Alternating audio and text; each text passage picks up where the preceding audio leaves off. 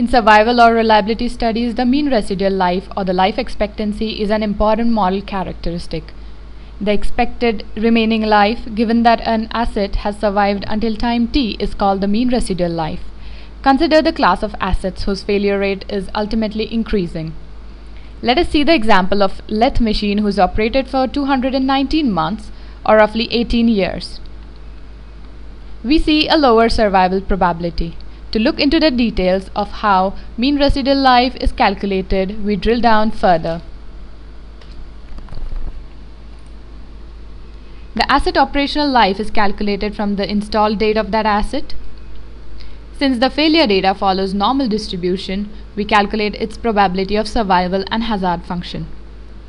The entire life of the asset CNC lathe machine is calculated from survived life and the mean residual life of the asset. Similarly, mean residual life can be calculated depending on its failure distribution like the Weibull or the Gompertz distribution. Survival trend plot of our asset can be plotted in this way.